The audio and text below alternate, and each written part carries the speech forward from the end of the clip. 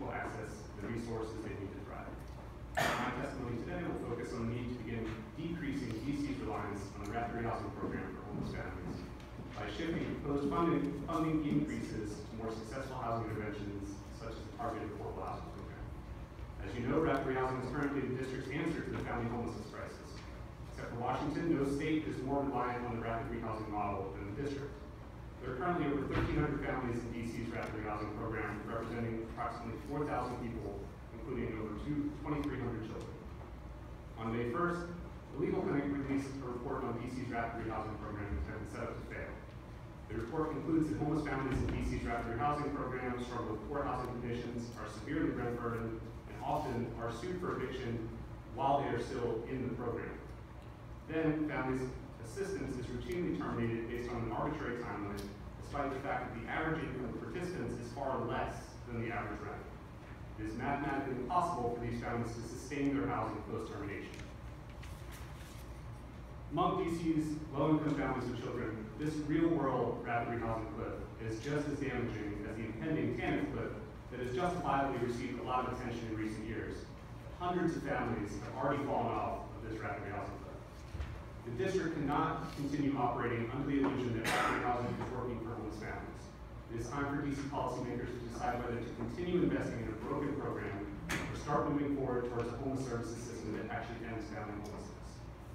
And I would just like to note that I know that there are a lot of caring people, a lot of dedicated people who are trying to make this program work for families. And I know that this kind of criticism is very hard to take. But without this kind of frank public discussion of what is not working and why, things are never going to get better. That is why Councilmember Dedeaux, the Legal Clinic, and 4 other legal services organizations have signed onto a letter to you asking that the mayor's proposed increase in rapid rehousing be redirected to long-term housing vouchers through the Targeted Affordable Housing Program, also known as DHS. In addition, those legal services organizations are asking for your support for a moratorium on time limit terminations until the council is able to weigh in on this practice. Indeed, when Director Zimmer first started at DHS, there was a temporary halt on such terminations, or in the words of the agency back in February 2016, it has not been the practice to exit families from rapid rehousing, otherwise would end up back in the homelessness system, which would be more costly.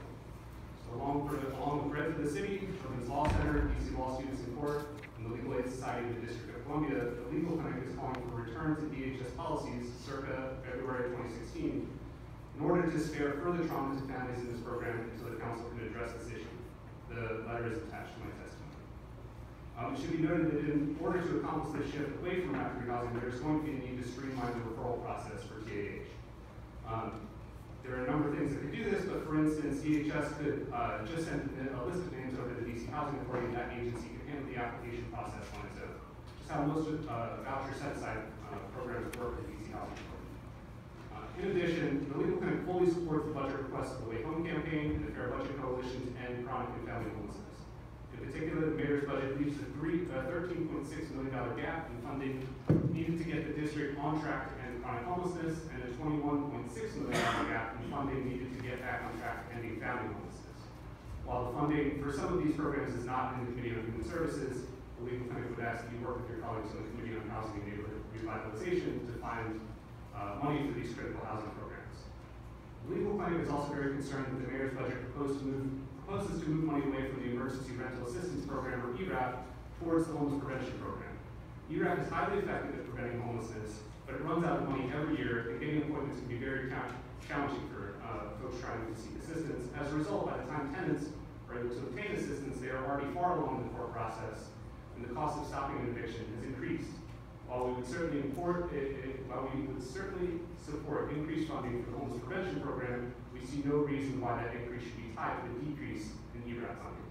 Finally, the Legal Clinic supports stopping the scheduled tax cuts for estates and businesses, and instead directing those funds to programs that end homelessness. These tax cuts represent a choice between more money in the pockets of wealthy DC residents and affordable housing for DC families in crisis.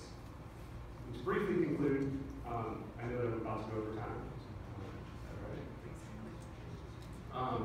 DC's civil legal services community knows that rapid rehousing is not working, as they represent family after family in eviction court. DC landlords know that this program is not working, as many refuse to accept the subsidies because they know the support is insufficient and time limited.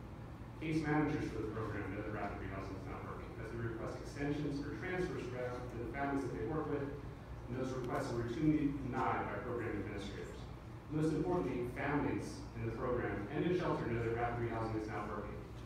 With the release of Set Up to Fail, I would hope that policymakers now know that this program is not working, with DHS's own data demonstrating that rapid rehousing is a flawed model for the district.